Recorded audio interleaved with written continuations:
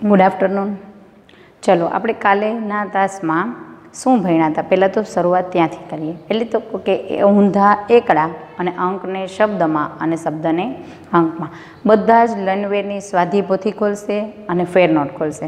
ચલો સ્વાધ્યાયપોથીમાં કાલે મેં લેસન આપ્યું હતું પહેલાં પેજ ઉપર 1થી 100 અંક એટલે કે એકડા લખવાના હતા અને પછી નીચેની સાઈડ ઊંધા એકડા લખવાના હતા. ઊંધા આપણે કઈ રીતના લખવાના હતા બધાને ખ્યાલ હોય તો કે 100થી શરૂઆત કરવાની હતી. 100, 99, 98, 97, 96, 95, 94, 93, 92, 91, એવી રીતના 1 સુધી. 100થી શરૂઆત કરો તો 1 સુધી આવશે. બધાએ લખી લીધા છે? લખી કે ને? ચલો હવેનું એના પછીનું બીજું, એના પાછળની સાઈડ પેજ પહેરવો. લર્નવેરમાં લખવાનું નથી, ખાલી બાજુમાં રાખવાની છે કે આપણે શું શું આજે લેવાના છે, મેડમ આજે શું શું ભણાવવાના છે, એ લર્નવેરની બુક બાજુમાં રાખી હશે એટલે ખ્યાલ આવશે. બરાબર? હવે ફેર નોટ ખોલો બધા જ. ફેર નોટ ખોલી બધાએ. ચલો તમને એમ થશે કે ફેર નોટમાં મેડમ બહુ લખાવે છે, લખાય, પણ ગણિત જેટલી તમે પ્રેક્ટિસ કરશો અને જેટલું લખશો એટલું જ તમને વધારે સમજાશે અને આવડશે. તો બધા જ ફેર નોટ ખોલી બધાએ ફેર નોટ. ચલો હવે ફેર નોટમાં બધા જ આપણો આ છે લેક્ચર, એના પછીનો. હવે ફેર નોટમાં બધા જ જોઈ લઈએ કે પહેલાં જ પેજ ઉપર આપણે લખ્યું હતું. શું લખ્યું હતું? તો કે ઊંધા એકડા 100થી 1 સુધી ઊંધા એટલે કે ઉલટા અંકો લખ્યા હતા. જો અધૂરા હતા એમ પૂરા કરવાના કીધા તે બધાને થઈ ગયા હશે. જો ન થયા હોય તો હજી કરી લેવાના. બરાબર? હવે એના પછીના પેજ ઉપર બરાબર આપણે ચેપ્ટર નંબર શું પહોંચ્યા હતા? તો કે લર્નવેરની વાત કરતા હતા ને? શું કરતા હતા? તો કે લર્નવેર ચેપ્ટર નંબર 1 પુનરાવર્તન હતું ને? ચાલો આપણે પુનરાવર્તન કરીએ. બધાને એમ જ હતું છે લખેલું ફેર નોટમાં. હવે પેજ નંબર તમે બધાએ લર્નવેરના કોઈએ કાંઈ જ લખવાનું નથી, ફક્ત જોવાનું છે. પહેલો જ પ્રશ્ન એમાં છે કે થી મોટું અને થી નાનું. ચલો આપણે એકડા લખ્યા. હવે અંક શબ્દમાં લખતા આપણે આવડી ગયા. જે ફેર નોટમાં આપણે લખ્યું છે કે અંક અને શબ્દ, એના પછીના પેજ ઉપર આપણે પ્રશ્ન લખ્યો હતો કે અંકને શબ્દમાં લખો, શબ્દને અંકમાં લખો. બધાને લખાઈ ગયેલા છે? જો ન લખેલા હોય તો આની પહેલાંનો વિડીયો છે એ જોઈ અને ફરી બધું લખી લેવાનું છે. બરાબર ને? હવે પછી એના પછીના પેજ ઉપર લખો પ્રશ્ન નંબર 1 અને પ્રશ્ન નંબર 2. બરાબર? આપણે 3 વસ્તુ કરી છે. હવે પ્રશ્ન નંબર આપણે પહોંચશું 4. 1થી 100 અંક લખ્યા છે એને આપણે કોઈ જ પ્રશ્ન આપેલો નહોતો ક્રમ. તમારી રીતે પ્રશ્નક્રમ તમે આપી શકશો એટલે કોઈ એવું નથી કહેવાનું કે મેડમને પ્રશ્ન ત્રીજો છે અને મારે પ્રશ્ન બીજો છે. બરાબર? ખાલી આપણે પોઈન્ટ જોવાના છે. આ ત્રીજો પોઈન્ટ પહોંચ્યા છે એટલે કે પ્રશ્ન ત્રીજો. હવે શું છે? તો કે એના પછીનો અંક શબ્દ પછી તમને બધાને ખબર છે તમારી લર્નવેર બુકમાં પેજ નંબર 2 ઉપર તમે જોશો ને તો તમને એમ થશે કે મેડમ એ તો રહી ગયું છે, પણ એ તમારે બધાએ આવડે છે. તમને તરત પહેલાંની સંખ્યા, તરત પછીની સંખ્યા, વચ્ચેની સંખ્યા, એ 100 અંક સુધીને તો આવડતી હોય ને બધાને આપણે, કારણ કે આપણે પહેલા ધોરણમાંથી આપણે શીખીને જ આવ્યા છો ને? એટલે આપણે એ ફેર નોટમાં લખવાની કંઈ જ જરૂર નથી. બરાબર? મને ખ્યાલ જ છે કે મારા બધા જ બાળકોને 1થી 100 એકડા સળંગ લખતા એટલે કે વચ્ચેની આગળ પાછળની સંખ્યા લખતા આવડે છે. ચલો હવે તો કે હવે જે લખવાનું છે ને એ નાનું અને મોટું. કઈ બાજુ નાનું, કઈ બાજુ મોટું, થી નાનું અને થી મોટું, બધાનું ધ્યાન અહીંયા અત્યારે લખવાનું છે નહીં. પહેલાં હું સમજાવું છું. ચલો આ નિશાની કઈ છે અને આ નિશાની કઈ છે અને આ નિશાની કઈ છે? ચલો મને કહો જી, આ નિશાની કઈ છે? હા, ઘણા બોલ્યા કે ગ્રેટર ધેન, કારણ કે આપણે પહેલા ધોરણમાં મેં બોલાવ્યું હતું કે ગ્રેટર ધેન. હવે આ કઈ નિશાની? તો કે લેસ ધેન. આપણે એને શું કહીએ? તો કે લેસ ધેન અને આ છે બરાબરની. પણ આ નિશાની ક્યારે કરતા હતા અને આ નિશાની ક્યારે કરતા હતા? ચલો પહેલા ધોરણનું રિવિઝન જ છે હો, એટલે કોઈને એમ નથી કે આ મેડમ શું કરાવે છે એ નથી સમજાતું. આ નિશાનીવાળો પ્રશ્ન આપણે બહુ જ સરસ રીતે કરતા હતા અને આવડતો હતો. પણ હવે આપણે એને કેવી રીતના લખીએ? તો બીજા ધોરણમાં આપણે નિશાનીને પહેલાં તો સમજવાની છે. શું નિશાની કેવી રીતના? આ કઈ નિશાની કહેવાય? તો કે ગ્રેટર ધેન. પણ શા માટે આ છે? તો કે આ બાજુ શું આવે? તો કે મોટાથી નાના તરફ જવું એટલે છે ગ્રેટર ધેન. સમજાય છે? મોટાથી નાના તરફ જવું એટલે ગ્રેટર ધેન. અને અહીંયા લખવાનું છે કે નાનાથી મોટા તરફ જવું એટલે શું છે? તો કે આ બાજુ નાની સંખ્યા છે. જુઓ તમે અહીંયા કઈ સંખ્યા આવશે? તો કે મોટી. આ બાજુ નાની હતી, ત્યાંથી આ બાજુ નવી મોટી આવી છે, એટલે કે મોટા તરફથી આપણે નાના તરફ જાય છે, અને નાની છે એના તરફથી મોટું જાય છે. કઈ રીતના? તો કે આપણે આ જુઓ, આ મેં અહીં શું દોરી? સ્કેલ માપ દોર્યું છે. 1 2 3 4 5. હવે જુઓ અહીંયા 1 લખ્યો છે, અહીંયા 5 છે. આ સ્કેલ માપમાં મને નિશાની લખાવો તમે. ખ્યાલ છે ને આપને? મોટું હોય એ બાજુ આપણે એમ કરતા પહેલા ધોરણમાં કે 2 પાંખ્યા. પણ હવે આપણે શું સમજવાનું છે? 2 પાંખ્યા છે એવું નહીં કહેવાનું. નાનાથી મોટા તરફ એટલે કે 1 થી 5 સુધી જાય છે. આ બરોબર. હવે માનો કે અહીંયા મેં બીજી રેખા દોરી. જુઓ 5 4 3 2 અને 1 એટલે અહીં શું થશે? 5 થી 1. તો શું કઈ નિશાની આવશે? તો કે મોટાથી નાના તરફ જઈ રહી છે. સમજાય છે? ચડતો અને ઉતરતો ક્રમ. ચડતો અને ઉતરતો ક્રમ શીખતા પહેલાં આપણે આ વસ્તુ શીખવી પડે. શું? તો કે કઈ બાજુ જવાનું છે? તો કે નાનાથી મોટા તરફ કે મોટાથી નાના તરફ. આ મોટાથી નાના તરફ જઈએ છીએ આપણે, એટલે કયો મોટું હોય? મોટું, નાનું, નાનું, એને શું કહેવાય? ઉતરતો ક્રમ. અને જ્યારે નાનાથી મોટા તરફ જાય છે એને આપણે ચડતો. કેમ? તો કે આ નાનું છે, પછી મોટું, પછી એનાથી મોટું, એનાથી મોટું, એનાથી મોટું. આ ચડતો થયો ને, આમ ચડવાની વાત થઈ ને? હા. અને જ્યારે નાનાથી મોટા તરફ થશે ત્યારે શું થશે? મોટું હોય અહીંથી ઉતરવાનું હોય. જો આમ કરવાનું તો કે ચડવાનું, અને જો આમ ઉતરવાનું તો એને શું કહેવાય?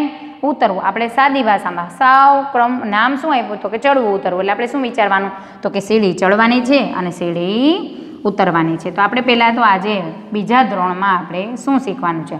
તો કે અહીંયા જુઓ, ખાસ યાદ રાખજો, મોટાથી નાના તરફ જવું. સમજાઈ ગયું? નિશાની સમજવાની છે. જો તમારે લખવી છે તો અહીંયા હું લખાવી પણ દઉં છું. પ્રશ્ન ત્રીજો લખો.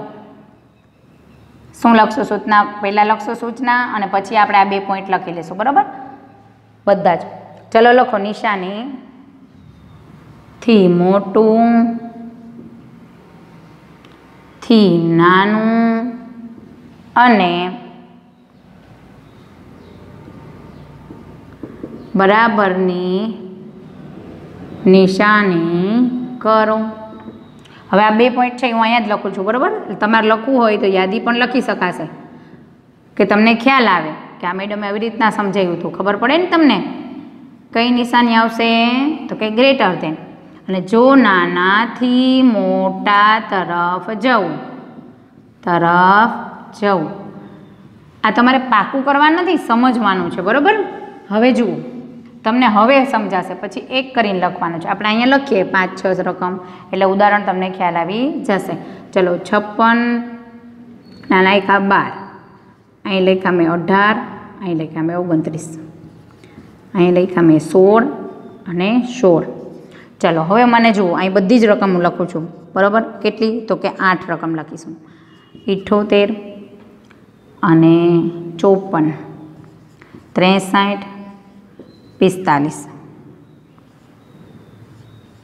70, 72, 95 અને 96, 69. આ મેં રકમ લખી છે. આપણે શું કરવાનું? તો કે આ બધી જ ખાલી જગ્યા છે એમાં કઈ નિશાની કરવાની છે? સૂચના મુજબ કરવાની છે.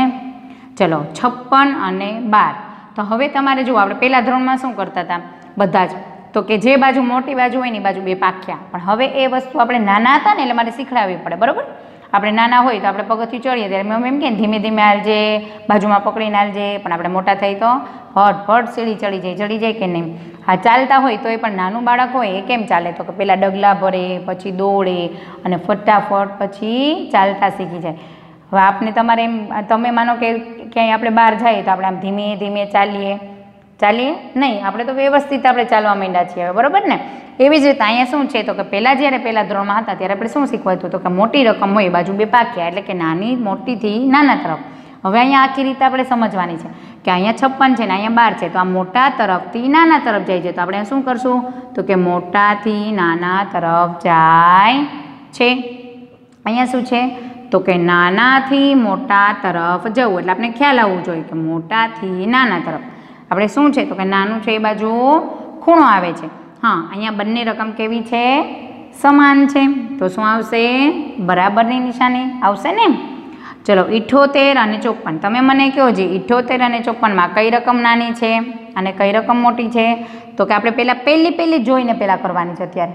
કારણ કે મેં શું કીધું, એમ નહીં જોવાનું કે મોટી કઈ, પહેલી રકમ કઈ છે તો કે મોટી છે ને બેમાંથી. તો આપણે શું કરશું તો કે મોટાથી નાના તરફ જવું. અહીં 63, અહીંયા 45. તો શું કરશું તો કે મોટાથી નાના તરફ જવું. અહીંયા 70 બરાબરની નિશાની. 82 અને 95 નાનાથી મોટા તરફ જવું. કઈ નિશાની આવશે? Less than. 96 અને જુઓ અહીંયા રકમ જુઓ બહુ સરસ છે. 96 નવડે છગડે અને છગડે નવડે. તો ઘણા શું કરશે? બરાબરની નિશાની. મેડમ બરાબર થઈ ગયું? ના થાય, કારણ કે તમે બોલવામાં અને જે જોવામાં બહુ ભૂલ કરી ગયા છો. 96 છે અને 69 છે. અહીંયા નવડે છગડે છે, અહીંયા છગડે નવડે છે. હું આવી જ રકમો પૂછશે એટલે મારે શું થાય? બાળકોને ભૂલ પડે ને. એક્ઝામ તો મારે લેવાની છે. તો બધા જ શું કહેવાય, આપણે કહીએ ને અઘરું પૂછવાના જ માં. તો અઘરું કહેવાય કે પહેલો એકમ અંક અને દશક અંક. તો અહીંયા દશક અને એકમ જુઓ 2 અંક છે ને અલગ અલગ. તો ખાસ જોઈને કરવાનું, બરાબર? કારણ કે જો વાંચશો, રકમ બોલશો કે 78 અને 54, 63 અને 45, તો જ તમને ખ્યાલ આવશે કે કઈ મોટી રકમ છે, બરાબર? અગર જો આવી રકમ હશે તો શું કરશો તમે? બે સરખી ગણી લેશો અને બરાબરની નિશાની કરશો અને ભૂલ પડશે. ચલો આટલું બધા જ લખી લ્યો. આપણો આ પ્રશ્ન સમજાઈ ગયો બધાને? કઈ રીતના સમજવાનો? તો કે નિશાની સમજવાની જ કે મોટાથી નાના તરફ, એટલે કે મોટા તરફથી આપણે નાની તરફ જઈએ છીએ અને અહીંયા તો કે નાનાથી આપણે મોટા તરફ જઈએ છીએ. થઈ ગયું બધાને? મારી સાથે ફેર નોટમાં લખવાનું છે. કેમાં લખવાનું છે? ફેર નોટમાં લખવું, બરોબર ને? કોઈને ખ્યાલ ન આવતો હોય તો હું હજી 2 વાર બોલું છું કે ફેર નોટમાં લખવાનું છે. કાલનો જે પ્રશ્ન હતો એના પછીના પેજ ઉપરથી. જો ઘણાઈને કાલનો લેક્ચર ન જોયો હોય, ન ખ્યાલ આવ્યો હોય તો એ લેક્ચર છે એ કાલે પછી આ લેક્ચર પૂરો થાય ને પછી જોઈ અને પ્રશ્ન બીજો અને પહેલો શું છે એ જોઈને લખી લેવાનું છે. ચલો આટલું બધાને થઈ ગયું. હવે આપણે ખબર પડી કે નાની સંખ્યા અને મોટી સંખ્યા આપણે પહેલા ધોરણમાં ભણી ગયા હતા. પુનરાવર્તન છે એટલે ખ્યાલ જ છે આપને. પણ હવે તો કે પ્રશ્ન નંબર 4 જોઈએ આપણે રિવિઝન. કારણ કે આપણે વેકેશનમાંથી આવ્યા છીએ એટલે આપણે કોઈને થોડું ઘણું ભૂલાઈ ગયું છે. ઘણાને તો એકડા પણ ભૂલાઈ ગયા હશે. તો ઘરે તમે શું કરવાનું છે? 1 થી 100 અંક છે લખવાના છે અંક શબ્દમાં. હો, આજના લેસનમાં હું આપીશ બધાને વચ્ચે વચ્ચે. તમને ખ્યાલ છે કે ઘડી આપો છો ને દરરોજ, તો દરરોજનું લેસન ઘડિયાનું છે એ બધાએ કરવાનું છે. ઓકે? કારણ કે આપણે બીજા ધોરણમાં 15 સુધીના ઘડિયા કમ્પ્લીટ કરવા છે. એટલે દરરોજ જે ઘડીઓ હું અહીંથી આપું છું એ 3 વાર લખવાનો અને પાકો કરવાનો. સાંજે સૂતી પહેલાં સૂઈએ ને એ પહેલાં સૂતી પહેલાં આપણે શું કરવાનું છે? સૂતા પહેલાં બધાએ ઘડીઓ બોલી લેવાનો 2-3 વાર. મમ્મીને કહેવાનું મારી સાથે તું પણ બોલ. કારણ કે આપણે પ્રાર્થના સભામાં બોલતા હતા ને બધા, તો બધાને આવડી ગયા હતા. તો આપણે હવે ઘરે તો નથી પ્રેક્ટિસ કરતા, તો રમતા રમતા આપણે ઘડીઓ બોલવાનો. તમે રમકડાથી રમતા હોય અથવા કોઈ કામ કરતા હોય ત્યારે શું કરવાનું છે? તો મમ્મીને કહેવાનું રોટલી કરતાં કરતાં આપણે ઘડિયા બોલાવશે ને. તો બધાએ ઘડિયા પણ પાકા કરી લેવાના છે. ચલો હવે અહીંયા આપણે પ્રશ્ન ચોથો બધાને લખાઈ ગયું છે. લખાઈ ગયું ને? ચલો એના પછીનો પ્રશ્ન શું કરશું આપણે? તો કે ચડતા ક્રમમાં ગોઠવો, બરોબર? હા, બહુ મજા આવશે મેડમ. ઘણા એમ બોલે છે, બરોબર? મજા આવશે પણ થોડું યાદ પણ કરવું પડશે ને. ચલો હવે પહેલી રકમ લખું છું હું અહીંયા. બોલતું જવાનું તમારે મને અને મારી સાથે જ. 24, 42, 38 અને 56. ચલો ચડતા ક્રમમાં લખવા માટે પહેલાં કઈ સંખ્યા આવે? ચલો ચડવાનું છે. કેમ ચડવાનું છે? આમ સીડી ચડવાની છે, આમ ચડવાનું છે. તો પહેલાં કયું આવશે? વિચારો જી. હા, જેને યાદ છે તો બધાને ખબર છે કે પહેલાં ચડતા ક્રમમાં એટલે ચડવું. ચડવું એટલે કે નાનાથી શરૂ કરવું. નાનાથી, બરોબર? નાનાથી શરૂઆત કરવાની છે. ચલો સૌથી પહેલાં કઈ સંખ્યા આવશે? 24. એની ઉપર લીટો કરશો તો આપને પાછા જ્યારે ચેક કરશું ને કે સાચું છે કે ખોટું ત્યારે આપણે દેખાશે ને, એટલે બધાએ ટેવ કેવી રાખવાની, નીચે લીટી કરવાની. હવે તો કે 42, 38 કે 56? હા, 38, પછી 42 અને પછી 56. થઈ ગયું બધાને? થઈ ગયું ને? હા, હવે એના પછીની રકમ આપણે જોઈએ. ચલો, 78, 89, 98 અને 87. ચલો, આ રકમમાં મને કહો સૌથી નાની કઈ છે? બધામાં 7 9 8 જ કર્યા જ મેડમે. તો તમારે શું કરવાનું છે? પહેલો રકમ જો તમને ભૂલ પડતી હોય અથવા આપને ખબર નથી પડતી તો સાદી રીતે આપણે પહેલાં જેમ પહેલા ધોરણમાં મેં તમને શીખવાડ્યું હતું, સરળ રીતે છે તો કે પહેલાં દશકનો અંક બધાનો જુઓ. પહેલાં કયો નાનો છે? હા, 7 વાળો, એટલે કે 78 વાળી રકમ પહેલાં નાની થાય. હવે તો કે 8 વાળી, તો 8 વાળી તો આ 2 રકમ છે ને? તો હવે 8 9 થાય કે 8 7 પહેલાં નાની થાય? તો કે 8 7 નાની રકમ, એટલે કે જે 1 થી 100 અંકમાં પહેલાં આવતી હોય, બરાબર? અને 9 8ની લાઈનમાં પછી શું આવે? તો કે 8 9. અને હવે છેલ્લે શું આવશે? હા, 9 8. Very good. ચલો, જેને આવડતા હોય એને આમાંથી જોઈને રકમ લખવાની, જવાબ જાતે કરવાના. એવું પણ કરી શકાય ને? એવું જરૂરી નથી કે મેડમ લખે છે તો સાથે જવાબ જ લખી લેવાના. તમે પ્રશ્ન પણ લખી શકો, ખાલી પ્રશ્ન વિડીયોમાંથી લખી લેવાના. પછી વિડીયો પૂરો થાય પછી તમારે શું કરવાનું છે? જવાબ લખી લેવાના અને મમ્મીને કહેવાનું ચેક કરી દે. અને અહીંયા હું જેમ સમજાવું છું એ સમજતું જવાનું. ચલો, એના પછીની છે 96, 29, 72 અને 63. ચલો, પહેલાં કઈ રકમ નાની થશે? હા, 29. પછી કઈ રકમ થશે? હા, 63. પછી તો કે 72 અને પછી 96. લાઈન જોતી જવાની. જેને ખ્યાલ ન આવડતો હોય, હજી બીજી સ્કૂલમાંથી આવ્યા હોય, એને થોડુંક અઘરું લાગશે, બરાબર? કારણ કે નવા શિક્ષક છે, નવી સ્કૂલ છે અને વિદ્યા સાથે ભણવાનું છે, બરાબર? અહીંયા આવતા હોત તો આપણે બધા બહુ મજા આવત. પણ અત્યારે તો કે બધાએ જો ન ખબર પડતી તો હજી પણ એક રીત કરાવીએ આપણે. 42, 40, 47 અને 43. ચલો, આમાં તો બધા ચોગડાની જ લાઈન છે કે નહીં? તો તમારે જોવાનું ચોગડાની લાઈનમાં સૌથી પહેલાં શું આવે? તો કે ચોગડે મીંડે 40, પછી 42, પછી 43. હવે જોવાય 44, 45, 46 છે? તો કે નહીં. પછી તો કે 47. તો અહીંયા પણ આપણે એવી રીતના કરી શકાય કે 78 છે અને અહીંયા માનો કે અહીંયા તો 2 રકમ ભેગી હતી ને 8 વાળી, કે 8 7 8 9. તો આપણે શું કર્યું હતું કે જોવાનું કે 8 7 પહેલાં આવે એ પહેલાં લખવાના, બરાબર? કોઈને માનો કે હજી અંક શબ્દ છે એ લખતા બોલતા નહીં આવડતા હોય, આવી રીતના આપણે જ્યાં લખીએ છીએ માનો કે ઘણા એમ બોલતા હશે કે ચોગડે એકડે, સાતડે એકડે, છગડે એકડે, પણ એવી રીતના બોલવાના નથી. આપણે પ્રેક્ટિસ કરવાની છે. શું બોલવાનું છે? ચોગડે એકડે 41, સાતડે એકડે 71, છગડે એકડે 61 અને પાંચડે એકડે 51. તો હવે આપણામાં કઈ સંખ્યા પહેલાં આવશે? તો જેને ખ્યાલ ન આવે એના પહેલો અંક એટલે કે દશકનો અંક જોવાનો. કયો નાનો છે? તો કે પહેલાં કયો આવે 1 થી 10 આંકડામાં? તો કે 1 એટલે કે 4 આવે છે, તો 41 વાળી લખશું આપણે. પછી કયો આવે 4 પછી? તો કે 5. જો અહીંયા 5 ન હોત અને સીધા 6 હોત તો આપણે 5 વાળી કંઈ જ રકમ નથી, તો 6 વાળી લઈ લેવાની. હવે તો કે 6 વાળી એટલે કે 61 અને પછી તો કે 71. સમજાઈ ગયું ને બધાને?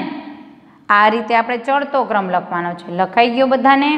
સાથે લખવાનું છે અને સમજતું જવાનું છે. જો ન લખાણું હોય તો લખી લેવાનું છે, પણ આ બાજુનું તો બધાને લખાઈ ગયું છે. લખાઈ ગયું છે ને? તો ચલો, હવે તમે બધા ઓલી બાજુનો ચડતો ક્રમ લખો ત્યાં સુધીમાં હું અહીંયા એના પછીનો પ્રશ્ન શરૂ કરવાનો છે આપણે, બરાબર ને? કેમાં લખવાનું છે બધાએ? ફેર નોટમાં. વારંવાર કહું છું એટલે ખ્યાલ આવે તમને, બરાબર? પ્રશ્ન નંબર 5 પહોંચ્યા છીએ. શું કરવાનું હવે? ઉતરતા ક્રમમાં ગોઠવો. ચલો હવેની સંખ્યા આપણે જે લખશું એને ઉતરતા ક્રમમાં લખવાનું છે. ઓલી બાજુનું બધાને લખાઈ ગયું હશે, લખાઈ ગયું છે. ચલો એના પછીની સંખ્યા આપણે લખીએ ઉતરતા ક્રમમાં. 53, 35, 67 અને 76. ચલો જુઓ અહીંયા પાંચડે તગડે અને તગડે પાંચડે છે. તો પહેલાં જોવાનો છે દશકનો અંક જુઓ, અથવા તો જો તમને એકડા આવડે જ છે જેને બોલતા એને તો સરળ રીતે ખ્યાલ આવી જાય છે. તગડાવાળી લાઈન છે એ પહેલાં આવે તો આપણે શું કરશું? તગડાવાળી લાઈન લખશું નહીં. પહેલાં જોવાની છે સૂચના કે ઉત્તરતો ક્રમ લખીએ છીએ તો પહેલાં આપણે વિચારવાનું શું આવશે. પહેલાં મોટાથી તો પહેલાં ઉતરતો ક્રમ છે એટલે આમ ઉતરવાનું છે.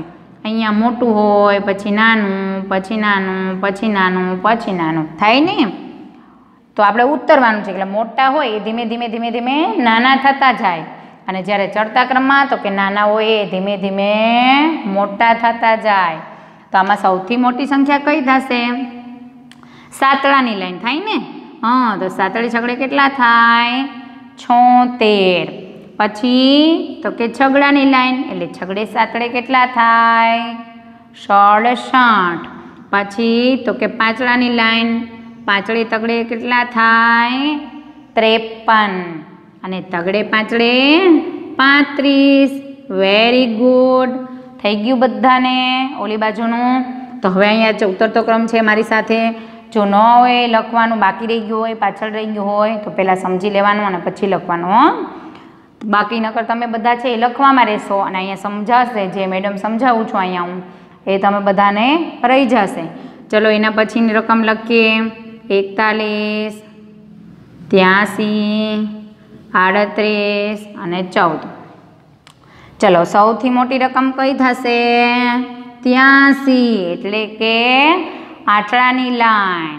પછી તો કે 41 એનાથી નાની ગોતવાની છે. જે મોટી ગોતી છે ધીમે ધીમે નાનું ગોતતું જવાનું છે. જો બે રીતે કરી શકાય, કાં તો તમે લખેલી રકમમાં પહેલાં સૌથી મોટી ગોતો, પછી એનાથી નાની, એનાથી નાની, એનાથી નાની એમ બોલાય. અથવા તો જે રકમ લખો છો એ મોટી છે, હવે વધેલી રકમમાંથી કોણ મોટું થયું? તો કે 41. માનો કે આ બે હવે વધી છે આ બે, તો એમાંથી મોટું કોણ છે? તો કે 38. અને પછી વધેલી રકમ. જો બે રીત છે. કઈ રીતના? તો કે ચલો એના પછી હું લખાવું છું બધાને. 54, 12, 28 અને 43. ચલો શું કેવી રીતના? જો અહીં મેં શું કીધું હતું કે એક એક રકમ મોટી ગોતતી જાઓ. હવે અહીંયા જો સૌથી મોટી રકમ કઈ છે? પાછળની લઈને એટલે 54 વાળી 54 છે. હવે જુઓ 54 છે તો એનાથી નાની રકમ 54 થી નાની કઈ છે? તો કે આ ત્રણેય નાની છે. ઘણાઈને એમ થશે પ્રશ્ન કે મેડમ આ ત્રણેય નાની છે. એટલા માટે જ હું કહું છું કે ત્રણેય નહીં, 54 થી ઊંધા એકડા બોલવાના. 54 થી ઊંધા એકડામાં કઈ સંખ્યા આવશે? 43. અને પછી તો કે 28 અને પછી 12. જો ઉતરતો ક્રમ છે એટલે જ આપણે ઊંધા એકડા શીખ્યા છે કે ઉતરતા ક્રમમાં આપણે ઊંધા એકડા બોલવાના હોય. ચલો લખી લેજો બધા જ. બધા એ લખવાનું છે.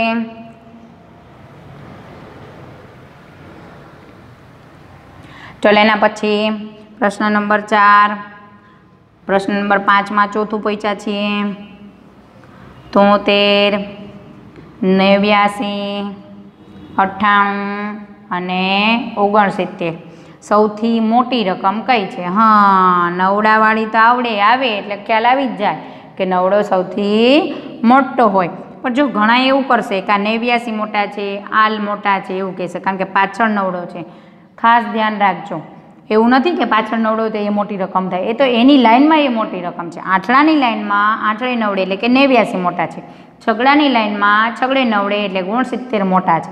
પણ અહીંયા તો આ ચાર રકમમાં નવડો એટલે કે દશકના અંકે જે રકમ છે એ જોઈને આપણે ચાલીએ, એટલે કે લાઈન આપણે કહીએ ને એ જોઈને ચાલીએ તો 98 મોટા છે. હવે એના પછી ત્રણ રકમ જે વધી છે એમાં કોણ છે?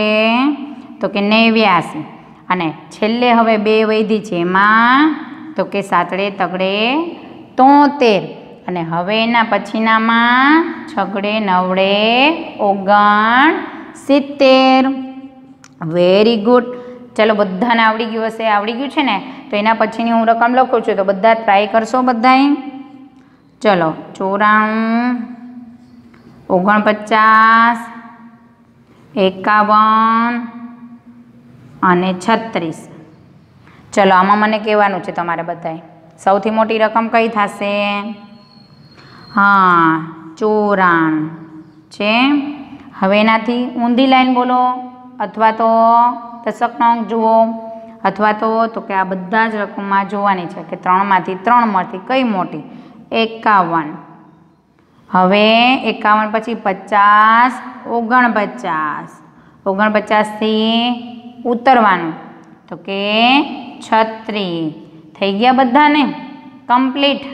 જો અહીંયા લીટી પણ કરી હોય તો હારવાર લીટી કરતું જવાનું, જેથી કરીને તમને ભૂલ પડે નહીં. થઈ ગયું બધાને એટલું કમ્પ્લીટ? જોઈ લેજો એકવાર. લખાઈ ગયા પછી ચેક પણ તમારે કરવાનું કે આપણે મેડમે લખ્યું છે એમાં આપણે એક પણ રકમ આડાવડી નથી થઈ ગઈ ને, એનું ખાસ ધ્યાન રાખવાનું. ચલો લખી લ્યો બધા જ સારી રીતે, અક્ષર સારા કરીને. ચલો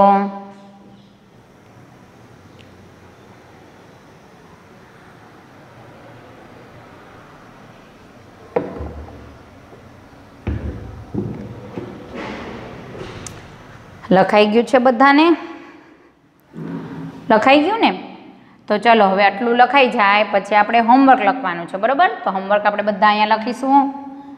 SW. જુઓ હોમવર્ક માટે બોક્સ કરેલું છે એટલે ખ્યાલ રાખશો ખાસ કરીને. ગણિત અને શું કરવાનું છે? લખો લર્નવેર સ્વાપોથી ચેપ્ટર નંબર 1, પેજ નંબર 2, 3 અને 4. પ્રશ્ન કેટલા છે?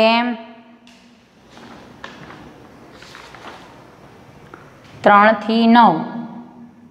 3 થી 9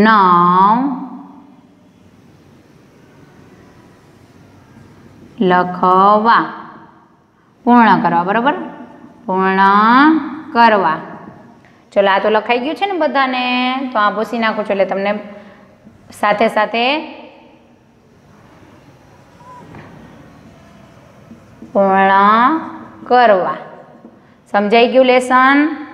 SW ગણિત લર્નવેલ સ્વાધ્યાય પોથી ચેપ્ટર નંબર 1, પેજ નંબર 2, 3 અને 4 અને પ્રશ્ન નંબર 3 થી 6 સુધી. ત્રીજો પ્રશ્ન છે નાની મોટી ખૂટતી સંખ્યા પૂર્ણ કરવાની. પછી છે નાની આગળ પાછળની સંખ્યા, વચ્ચેની સંખ્યા, ફૂલ આપેલા છે એના પાંદડામાં લખવાનું છે. એના પછીનો પ્રશ્ન છે પ્રશ્ન નંબર 3 એટલે 7, જે નાની મોટી સંખ્યાની આપણે નિશાની કરી હતી ને એ પ્રશ્ન છે. અને પછી છે ચડતો અને ઉતરતો ક્રમ. સ્વાધ્યાય પોથીમાં હવે હોમવર્કમાં કરવાનું છે, બરાબર ને? ચલો બધા જ એટલું કમ્પ્લીટ કરી લેશે, બરાબર? હવે આના પછીનું આપણે હવે આવતીકાલે ભણીશું.